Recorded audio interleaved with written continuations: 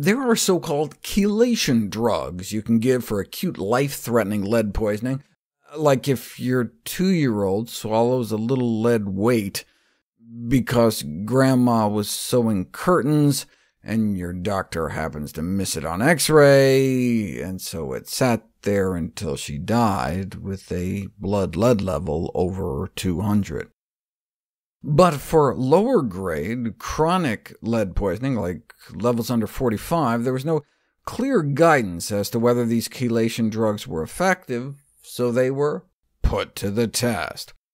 And they failed to bring down lead levels long-term.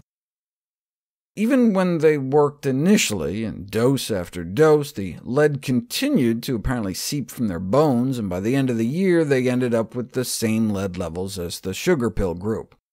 So no surprise that even though blood levels dipped at the beginning, no improvements in cognitive function or development could be found. Since much of lead poisoning is preventable, and the drugs don't seem to work in most cases, that just underscores the need to protect children from exposure to lead in the first place. Despite the medical profession's best intentions to do something to help these kids, drug therapy is not the answer. Yeah, we need to redouble efforts to prevent lead poisoning in the first place, but what can we do for the kids who've already been exposed? The currently approved method, these chelating agents, which bind and remove lead from our tissues, lack safety and efficacy when these conventional chelating agents are used. So what about dietary approaches? See, plants produce phytochelatins. All higher plants possess the capacity to synthesize compounds that bind up heavy metals to protect themselves from the harmful effects, so what if we ate the plants? Unlike other forms of treatment, like pharmacotherapy with drugs, nutritional strategies carry the promise of a natural form of therapy that would presumably be cheap and with few or no side effects. Yeah, but would it work? I mean, the drugs didn't. We learned that a meal could considerably cut down on lead absorption, but the particular components of food intake that so dramatically reduced lead absorption was uncertain at the time.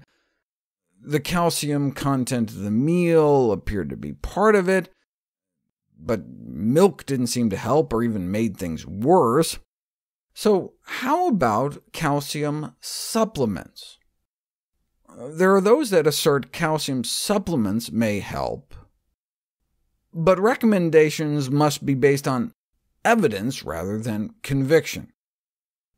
And those assertions are in part based on studies on rodents, and differences in calcium absorption and balance between rats and humans make extrapolation tricky. What you have to do is put it to the test.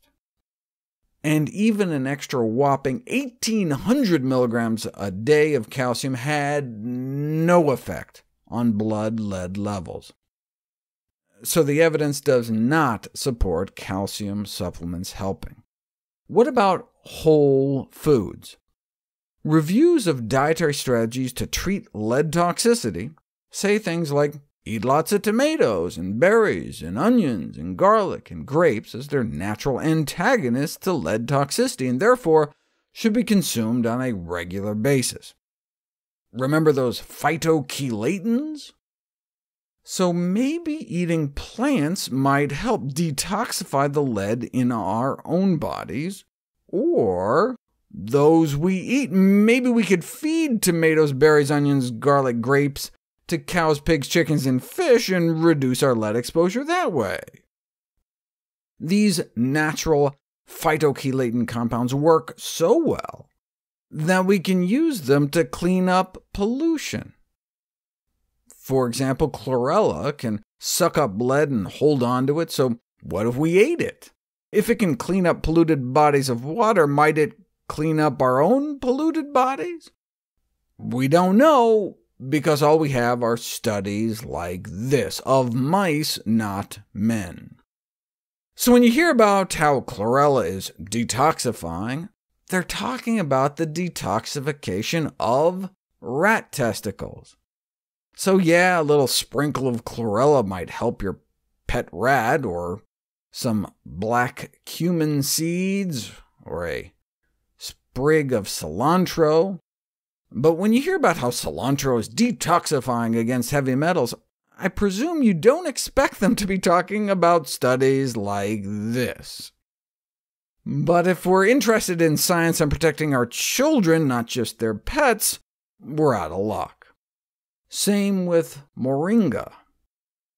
Same with tomatoes, and flaxseed oil, and sesame seed oil.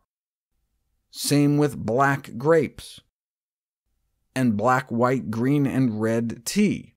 There are simply no human studies to guide us.